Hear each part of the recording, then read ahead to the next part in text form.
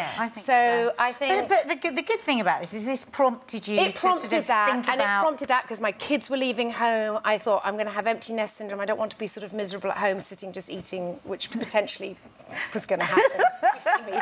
We did MasterChef together. You know I love food. So I just thought, I'm going to just do a lifestyle change. I don't believe in faddy diets. I haven't done surgery. I'd end up on botched. I know it would all go wrong. I haven't done anything like that, and I thought I'm going to just really get on top of my health. So I gave up sugar. That was the big thing, and I know I gave up refined sugar, and I walked. I love walking. I got really into exercising and walking and hiking and up mountains, hills, you name it. Yeah, and just finding an exercise that finding works something for you. that you like. Yeah. That's the key. That's what I do. I definitely walk every day, and I definitely eat. I think the most important message to send to women is just take control of your life in a way that's comfortable. Don't give yourself something to fail at. Exactly. That's the worst thing about this whole thing that we said at the beginning, where Andrea said people are going on the beach and they're getting anxious. I don't look on the beach as somewhere to fail. Yeah. Because it's somewhere to go You and have to feel good about yourself. You have to find what works for you. You find what suits you. You find the exercise that suits you. So that's what